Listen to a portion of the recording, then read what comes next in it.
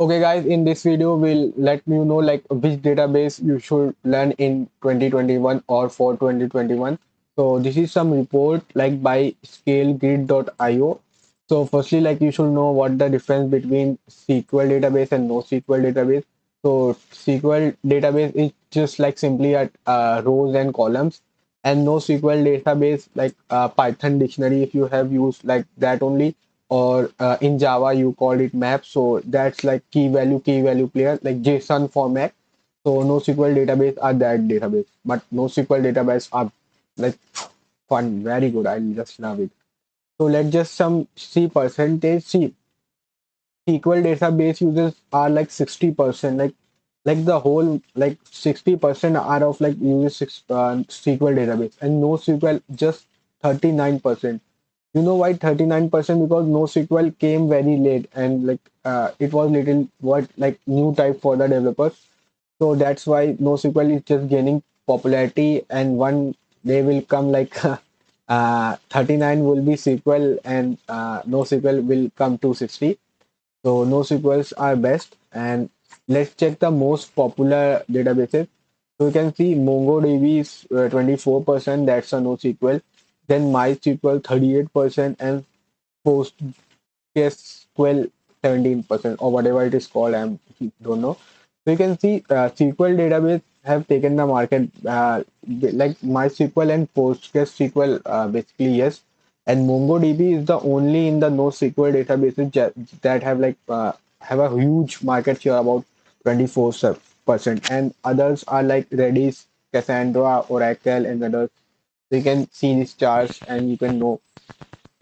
So these are some engines like multi-tables. Okay, then you can see NoSQL plus SQL plus NoSQL users are 75%, SQL plus SQL 14%, NoSQL plus NoSQL database are 9%. Like that's not none of your use. So we'll just see like this is Stack Overflow survey. You know Stack Overflow, they conduct every year a survey. So their survey told like uh, 55% developers uses MySQL or popular among them, and after that come PostgreSQL, then MSL or MFS or Microsoft SQL Server or SQLite, then Mongo. Like it's one, two, three, four. Like top four spot have been like reserved by the SQL databases. Then after the one MongoDB come, that's a NoSQL. So you can like know how much MongoDB is like good or famous. So because that's only NoSQL that is very famous. Like, but Firebase is gaining very popularity. Let me check. Yeah, Firebase is like going boom. Like it's very fast.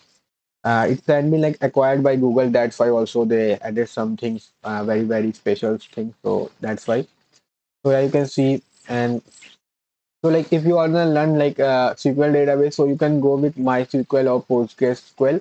So that's very good. But SQLite also very good. So because SQLite doesn't need a database engine or connectivity, because it just store in the server only. It's a normal file. Suppose a Excel file, you can take it like, and MySQL and PostgreSQL are like really good. So you can learn in MySQL or PostgreSQL. And for the NoSQL, you can see MongoDB is going too much high. These are the NoSQL databases like Apache, Cassandra, Redis, Apache HBase, and Neo4j. I don't know which database is that. So you can see MongoDB is going so much high, and after that Redis is also gaining popularity, but it's coming down here. I don't know why both are coming down. So you should go for MongoDB, because MongoDB is like the best database I have ever used. Or and still you don't want to use MongoDB. So Firebase is the way to go. You just like look for once the Firebase. It's so easy, super easy. Like not so super easy. And MongoDB is like easy also, but Firebase is just another thing. You'll love it once you use it. So yeah, if you like the video, please like and subscribe it.